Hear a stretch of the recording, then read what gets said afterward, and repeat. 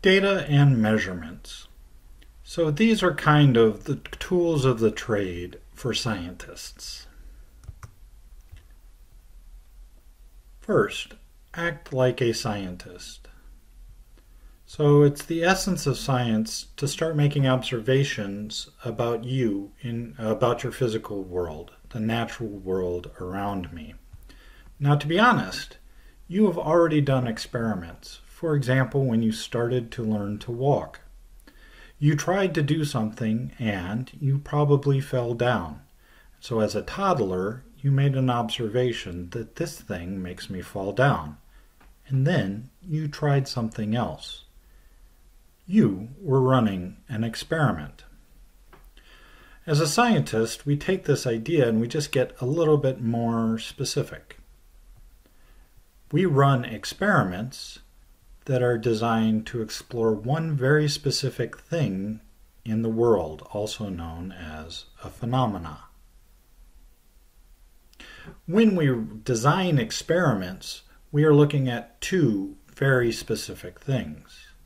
One is a control, which is an aspect of the experiment that remains the same.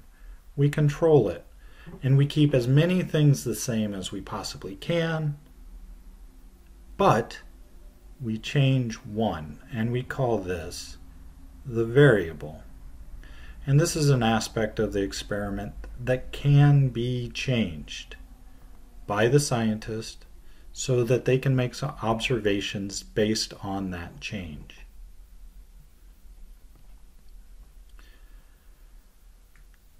Basically, scientists pay attention and make observations about one very specific thing, and we call these observations. This is information that is gathered during the course of an experiment. We call this an observation, or observations, and we divide it into two types. Qualitative, and you'll see in blue, I've put you can see the word quality.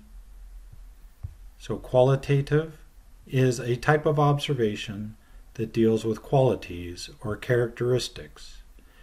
An example is colors or shapes. So let's play a game really quick. What observations can you make about Mr. Fay?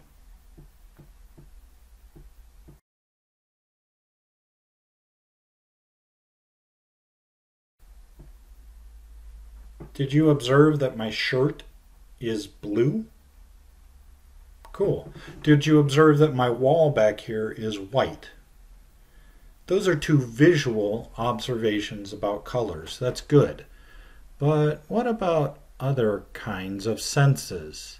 Like, for example, if I hold up my arm, if you were to feel my arm, I think it would feel hairy, or my head would feel smooth. Those are texture observations.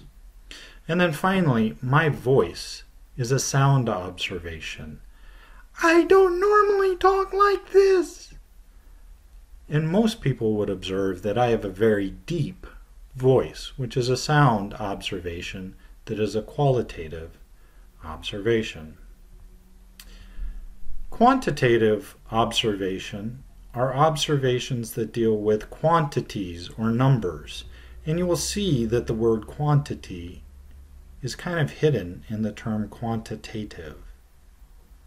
An example is 10 apples, or 34.82 centimeters. Now, quantitative observations have one specific characteristic that make them useful, and that is this word that follows the number. We call this word the unit. You must include a unit so that you inform other scientists what it is that you are measuring. Now I can give you an example. Here we go. Oh my gosh, guys, you would never believe that I just saw 10.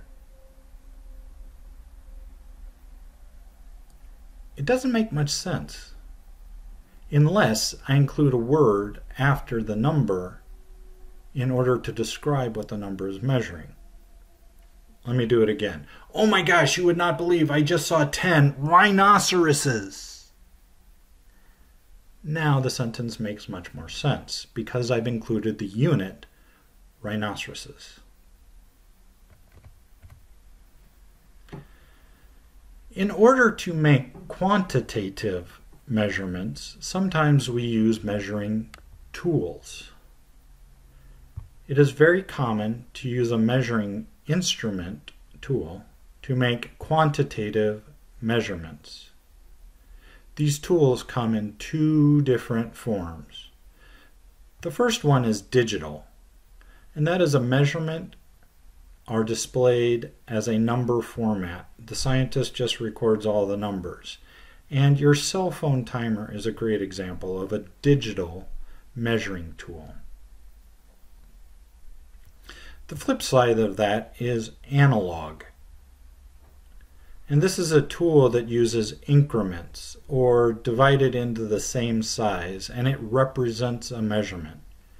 It requires that you, as the scientist behind the tool, interprets what the measurement means.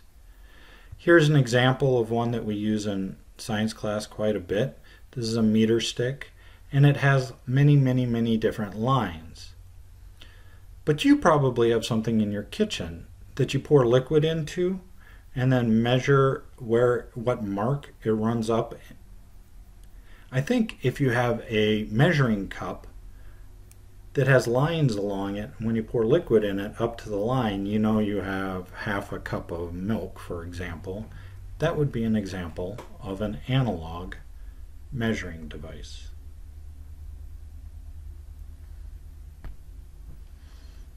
Okay, let's do an activity. So I don't know what measuring device you have, but I'm pretty sure that you have a hand. Can we use that to measure something? If I take my thumb and fold it under here, could I measure from here to here and call that the unit hand? If I measure from here to here, can I call that the hand? And what's cool about hands is they can be divided up into 4 equal parts. And so the width of one finger could also be known as 0.25 of a hand, or a quarter of a hand. The next finger is also 0.25, and so if I use 2 of them together, I get 0.5 of a hand. If I add a third one, I get 0.75 of a hand, and then a full hand. And so this is what I'd like you to attempt to measure. Can you go to the room, the door of your room, and on the floor measure from the left side of your door to the right side of your door by using your hands? So this is one hand, but if I put my other one up next to it, that's 2 and 3 and 4 and so on and so on. At the end, when your hand comes close, can you jam a finger in there? If that is the case, you would have, let's say, 11.25 hands. 2 fingers, 11.50 hands. And 3 fingers would be 11.75 hands. Why don't you go try it now?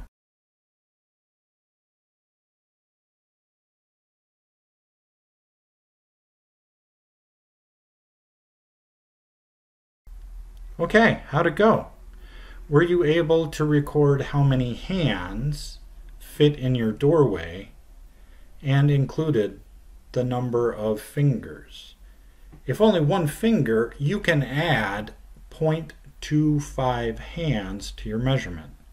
If you could slip 2 fingers in, you can add 0.50 hands to your measurement. 3 fingers, you can add 0.75 hands to your measurement. But I got a question. If I were to come to your house and measure the exact same door, do you think we'd get the same number? No. My hands are different sizes than yours, so we might get different numbers.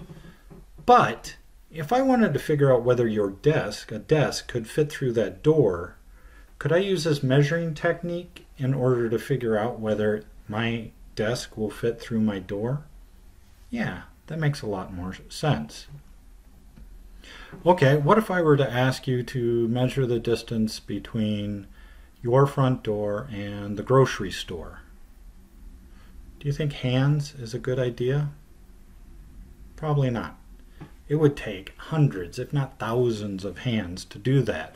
But what if I were to walk? Would my stride be a good measuring device? Yeah, that seems a little bit better. 3 is better than 1.